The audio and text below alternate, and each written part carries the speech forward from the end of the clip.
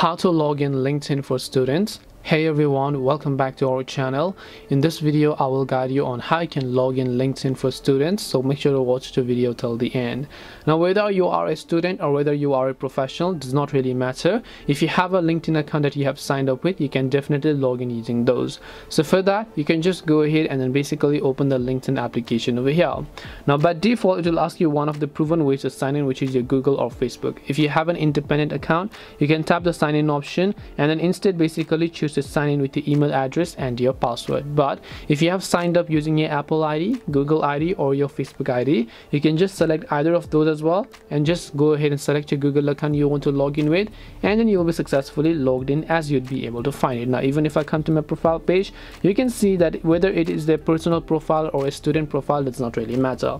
So hope this video helped you. If you have got any questions, then feel free to leave them down. Thank you for watching and see you in the next video.